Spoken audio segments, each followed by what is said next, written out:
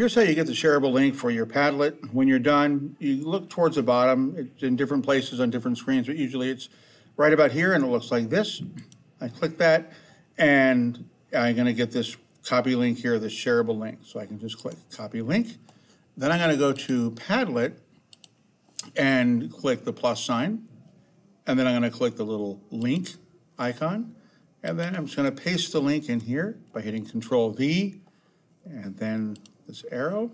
And then the last and most important thing where it says subject. Oops. I'm going to type in my name and then click publish. And that's going to make a published link that everybody can see, including myself. That's how you do that.